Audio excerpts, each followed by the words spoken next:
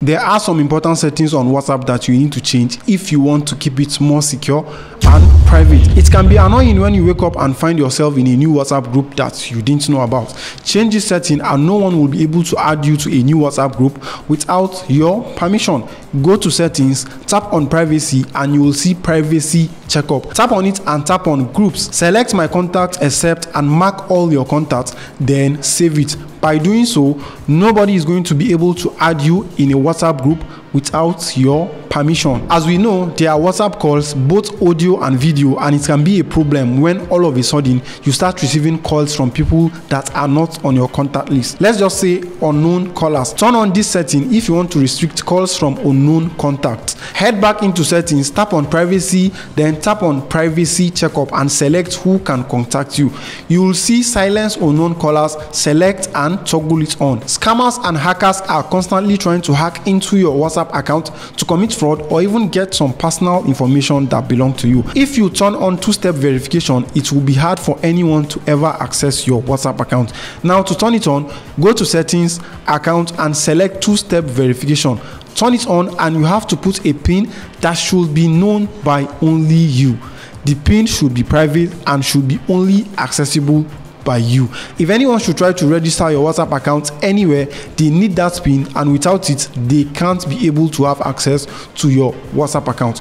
WhatsApp will also ask you to provide the PIN every now and then to further protect your account, so it's very important to know your PIN always. This setting is very important if you want to safeguard your chats and keep them fresh when you switch between devices. You need to turn on chat backup in the settings, and to do that, simply go to the setting, tap on chats, then tap on chat backup, and by turning it on, all your chats will be backup, and when you switch to a uniphone, you can easily bring your chat back, thereby keeping your memories alive. You can set it to daily or weekly backup or even monthly depending on what you want. There are times when we don't want to be seen online on WhatsApp, and if you used to stay hidden while online, then go to settings, tap on privacy, tap on last seen and toggle it to nobody.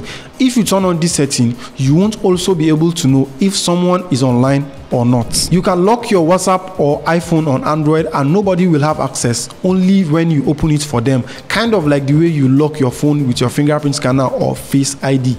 Inside the privacy settings, scroll down to app lock and enable fingerprint or Face ID if you use an iPhone. This will keep intruders away from your WhatsApp. The next setting you need to change is important if you don't want people to know if you read their messages.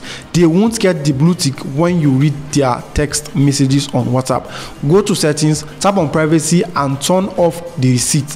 The problem is that you won't also be able to see whoever view your WhatsApp status if you turn on this setting. There are times when your smartphone will be packed with a lot of pictures and documents from WhatsApp because by default it is set to download them when you are connected to a Wi-Fi or maybe even any network.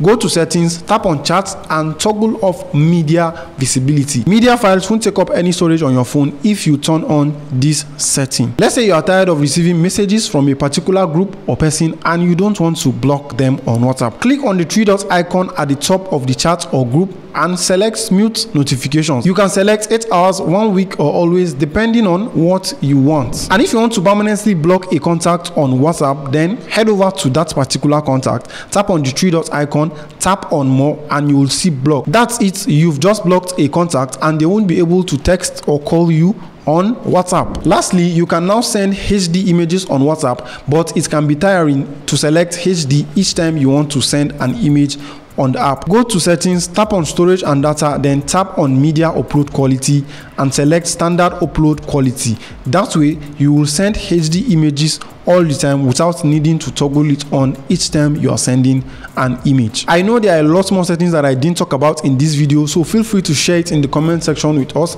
Subscribe and comment with the emoji showing on your screen right now, and I'm going to see you in my next video.